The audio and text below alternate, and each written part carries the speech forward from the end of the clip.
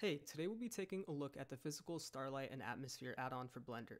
This add-on allows you to create and customize your own stunning HDRIs within seconds, and it's been used by many big names within the industry for environment design. So to get started, if you don't have this add-on already, you can buy it using the affiliate link in my description. To add this to Blender, you can go to the Preferences tab and install it in the add-on section. Now in your main scene, if you press N on your keyboard, you should see the add-on in the side panel. I've set up a scene of this person looking out into a city with some mountains in the background, and besides the character itself, everything is untextured, and if we go into the rendered view, you can see that there are no additional lights. This add-on works with Eevee as well, but I'll be using cycles for this demonstration. I'll also enable viewport denoising in the Render Properties tab. So to start using the add-on, just check this box here, and right away we have a really nice atmosphere with the sun, clouds, and also a couple stars. We can easily change the position of the sun, and something I find really cool is that when you change the elevation, the brightness and color of the atmosphere change accordingly as well. So I'll set the horizontal rotation to 31 degrees and the vertical rotation to -88 degrees. So the scene is around sunset and the towers are casting some nice shadows in this area. I'll also change the temperature settings so the scene looks more orange, and we can also choose to remove the sun or change the diameter, but I like how this looks so I won't change those. Now what I find pretty cool is this binary sun option here, which lets us add an additional sun with its own customizable settings.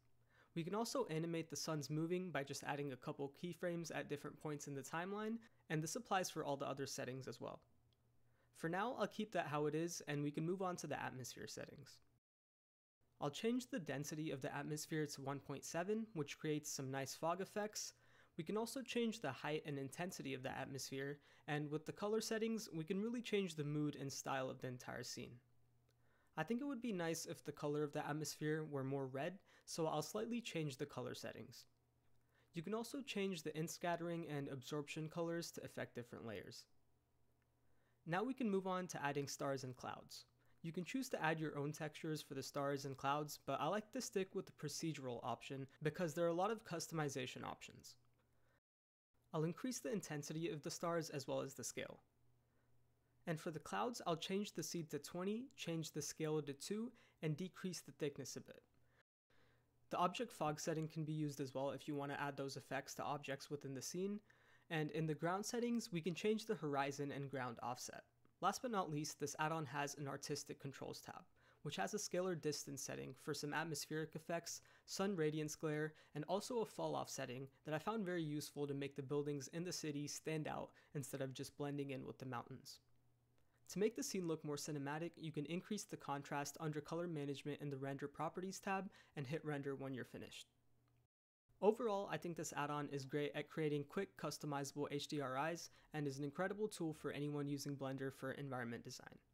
The atmosphere I created has a pretty realistic look, but you can create atmospheres with very unique stylistic choices as well. If you're looking to create some scenes that are more abstract, maybe an alien planet or a synthwave city, you'll likely be able to use this tool to do so. And here are some more scenes I was able to render using different presets which come with the add-on. Once again, the download link for this add-on is in the description if you're interested, and thank you all for watching.